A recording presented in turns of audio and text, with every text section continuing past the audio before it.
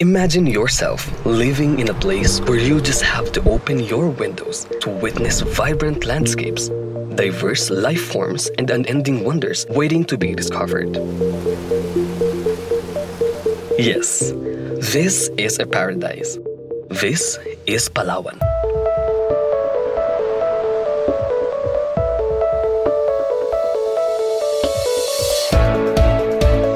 Palawan is a man and biosphere reserve since 1990, located at the western side of the Philippines, between Sulu Sea and the West Philippine Sea, with a total land area of about 1.5 million hectares, 23 municipalities, and 1 city.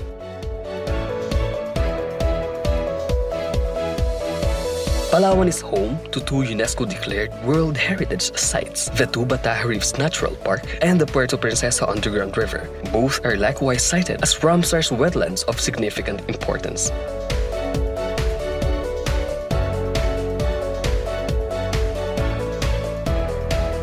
The province also holds the densest forest and mangrove cover in the Philippines, which cradles the highest concentration of colorful and abundant biodiversity and rich cultural heritage.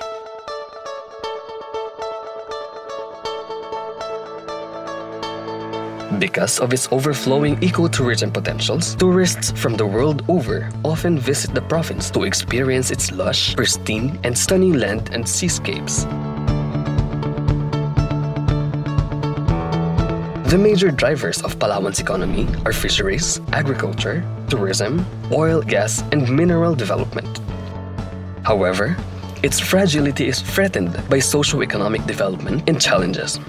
And to keep its economy sustainable and to preserve its long-term benefits, Palawan BR is being covered by a special law, the Republic Act 7611 or the Strategic Environmental Plan for Palawan Act.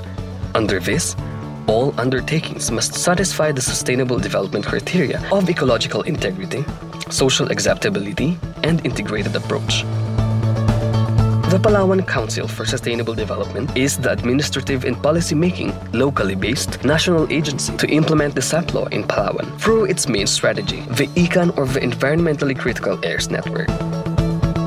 ECAN is a graded system of protection and development control, designating the whole province into management zones and is being used in the formulation and implementation of plans, programs, and projects within the province. Through this special law, Palawan's resources are being managed and its sustainability will always be on the top of the priority.